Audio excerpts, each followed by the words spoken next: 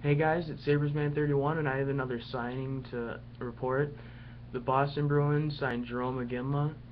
It doesn't say how long the contract was for or how much money it's worth, but all I know right now is he's going to Boston. It looks like Boston finally has him now after uh, what happened at the trade deadline.